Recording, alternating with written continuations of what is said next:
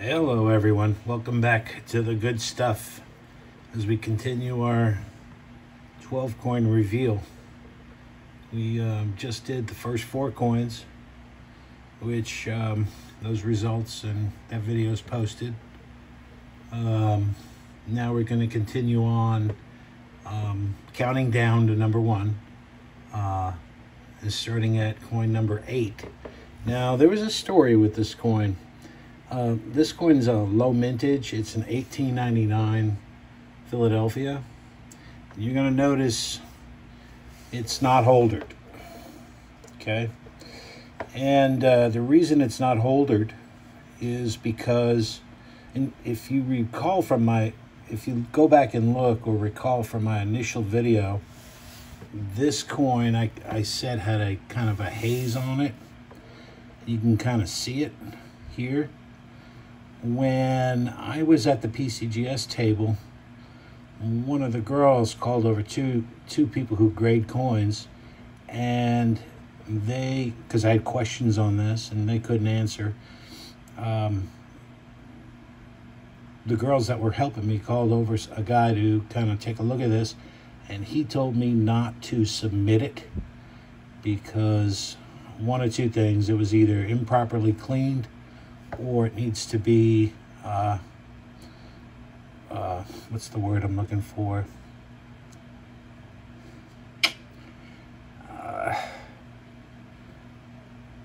When they try to clean the coin up a little bit and preserve it, it needed a preservation kind of treatment. I forget what the PCGS calls it though. Anyway, so this coin was a no grade based upon what they told me. I did have a friend with me that all of y'all know that was there to witness it. So this coin's a no grade. It is an 1899 Philly. I think there was only like 300,000 or so made. I'm gonna send it to get conserved. I'm just gonna kind of pick my time on that. Not in any hurry. So got that out of the way.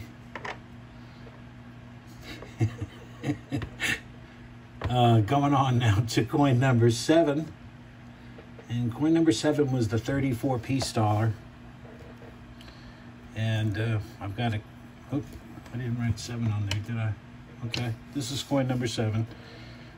This is the 37 piece dollar. Trying to get the light on there a little bit better for y'all. There we go, that's better. This is a 34D.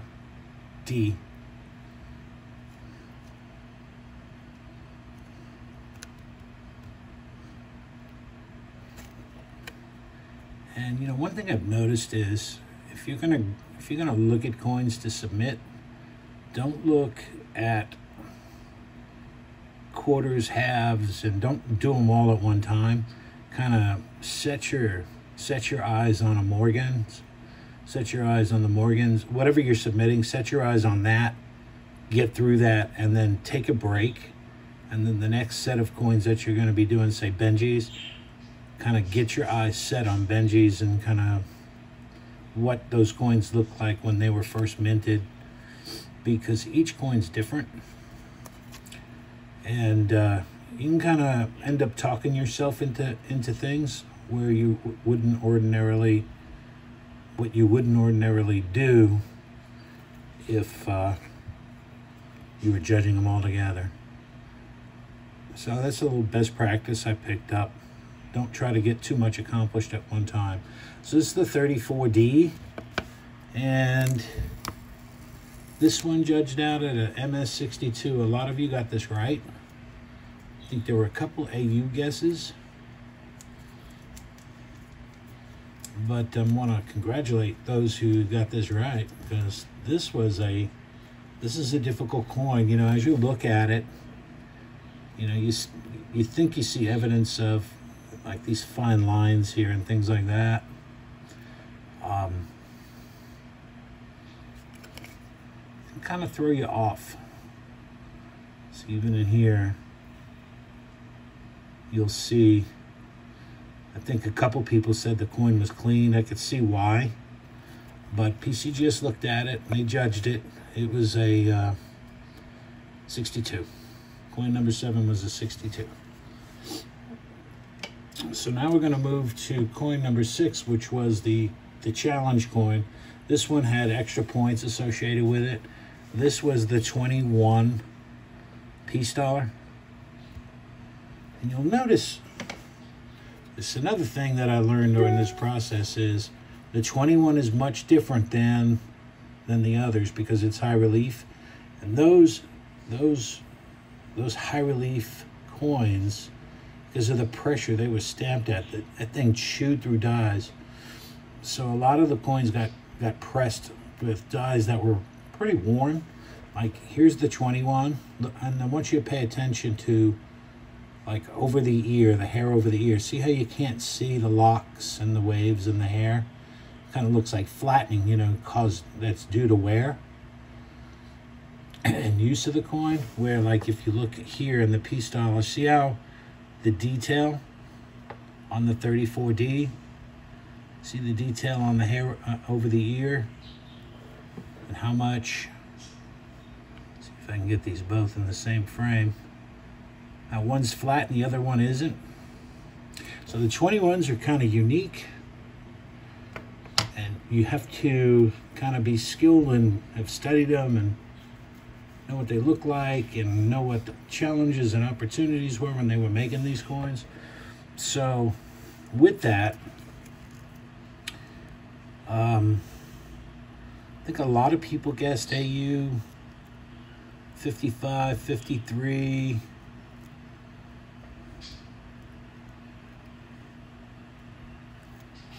But the grade actually a little bit. This was a clean coin.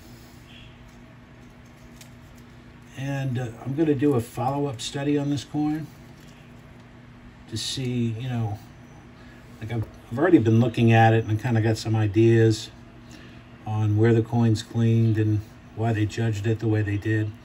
I'm going to do maybe send it to some other folks and have them take a look at it. But the big thing is they did call it uncirculated. So a lot of people had this at AU. And it wasn't AU, it was UNC. So, like, I was looking at this coin already. I'm going to show you. Up in here, if I can get this right.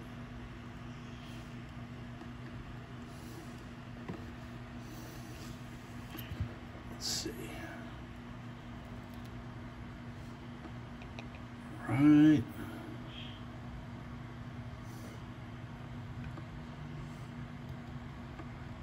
Right up in there is a little suspect. Just below the eye. And you can see, like, on the luster of the coin, right there at that, I'm going to use this pointer, right in this area, right here, I think is why they call the coin clean. And if you roll it, you can kind of see where the surface integrity appears to have been tampered with. I don't know though. So even with this grade, this coin was a win for me. I got a really good deal on it, and obviously I was hoping that it was gonna come back UNC and gradable, but these professionals here decided otherwise. Still beautiful coin, and these 21s are hard to come by. So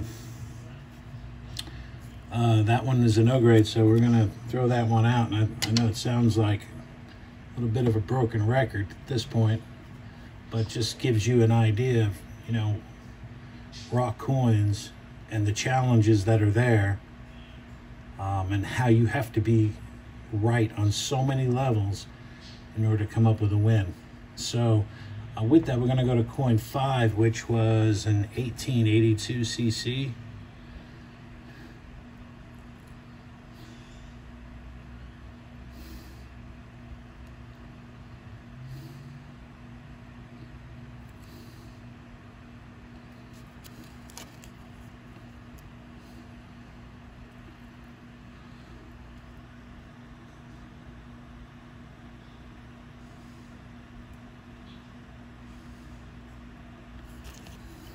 Just a beautiful example.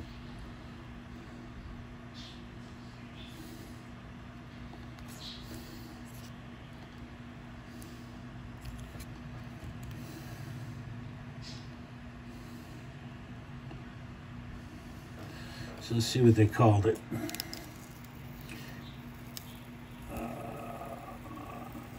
MS 62. So another 62.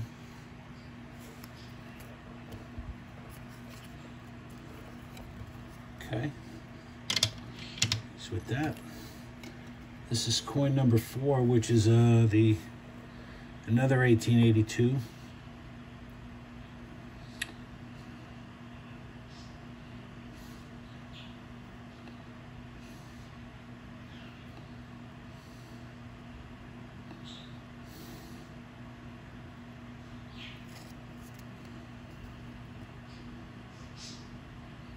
And this particular one was the one with this toning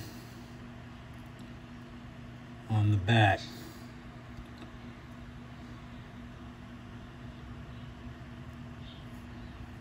And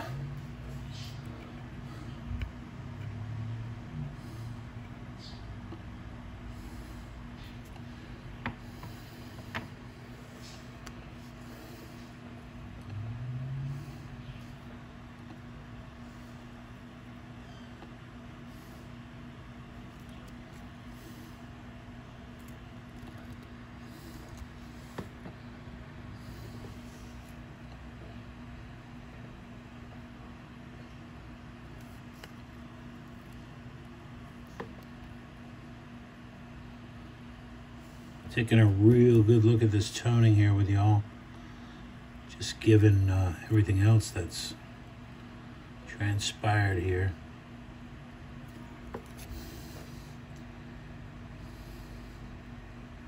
So let's take a look.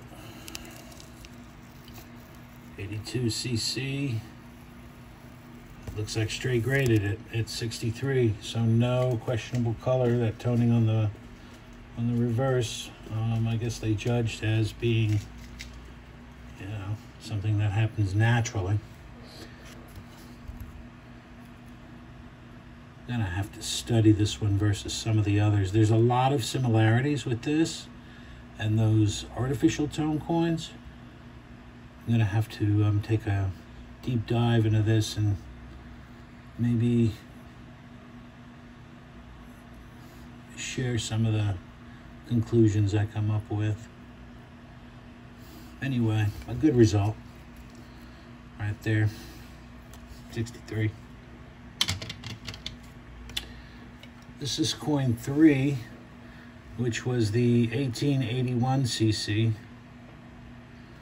and this is a more difficult date on the Morgan Carson Cities.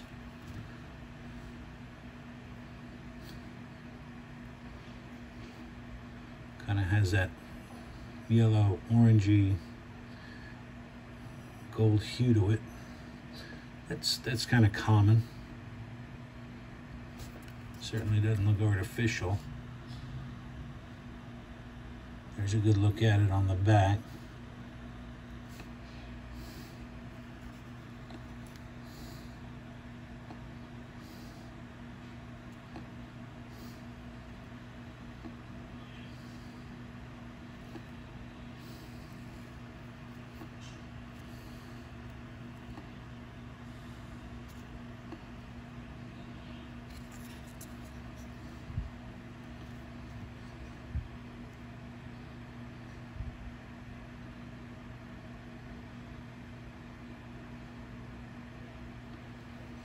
$1881cc. Let's see. This straight grade MS63. That is a big win. Big win. Very good. So now we're going to come to coin number 2, which is an 1880cc. And it's got some of the gold like on the last coin.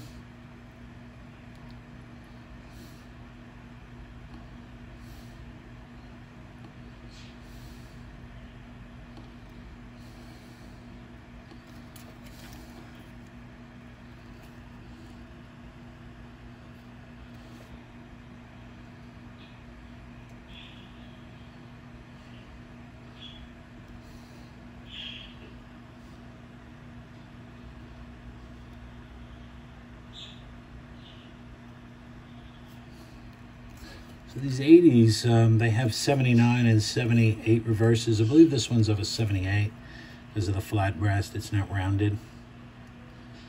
79. Some of you other guys may know more about it, but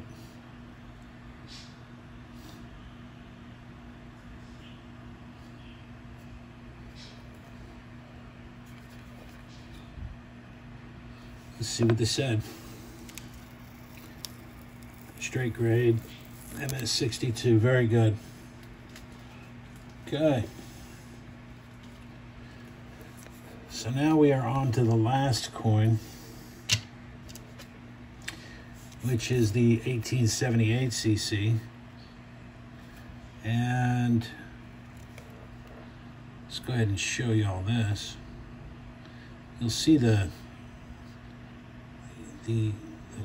mark on the cheek. Looks like it was caused by another coin's edge. Kind of looks like that.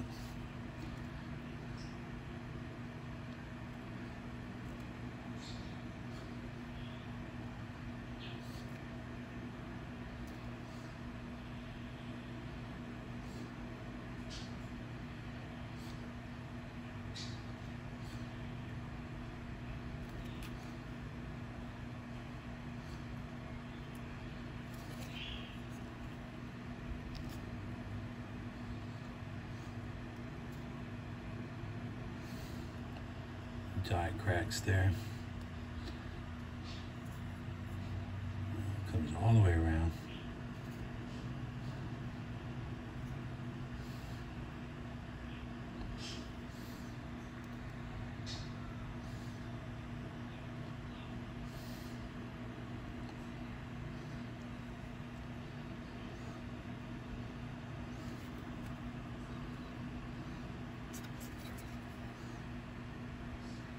A really good blast white example. Let's see what they said. So they call this one cleaned on details. So I kind of been looking at this one on my own, people, and trying to, all these CC coins I got from a private collector, and for the most part they've worked out tremendously. All the Morgans I've got from him have really worked out, even the peace dollars. This one I'm a little stumped by, you know, in looking at it. Obviously I don't possess the same skills as, say, a professional, but I think the reason they rendered this coin the way they did is, why don't you focus like right here, that cheek. And at certain angles, sometimes it's hard to catch with the camera. Certain angles, there it is, kind of see like a different surface there, or a disrupted surface. That could have been just another coin rubbing over the top of it. Right there, just in front of the ear. So it goes from here, right here, this high cheek in front of the ear. I think that's why they did the coin the way they did. I'm gonna have to really study this one. This one is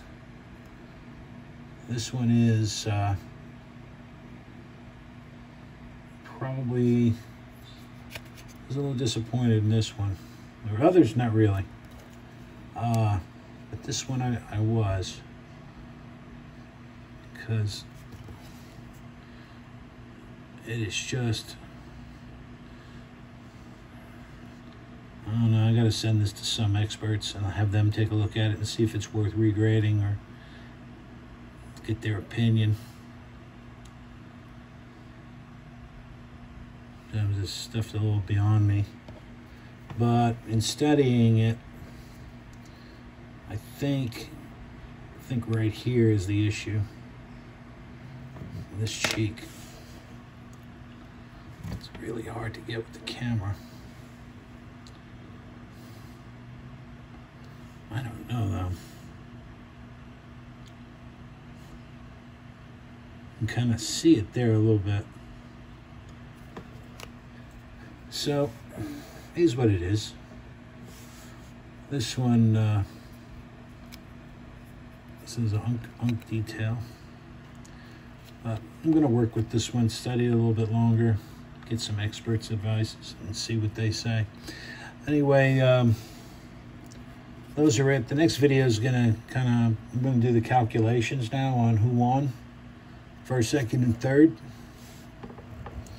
And let you know what you want. I want to thank everybody for their participation. And, you know, I hope it was an informative exercise. You see there was a lot of, you know, disappointment in some of the grades. It's going to happen if you mess with raw coins. That's why I'm kind of, if you listen to some people who've been collecting Morgans forever, they'll tell you don't buy raw coins, buy them graded. You just avoid all the issues and things like that. But for me, it's fun. I like the thrill of it. Some people like to go to Vegas. Some people like to gamble on sports games. I'm a coin gambler. Just like the rest of y'all. Anyway, thanks for everything. The next video will announce the winners. First, second, and third. And if you had fun, let me know. We can do stuff like this in the future.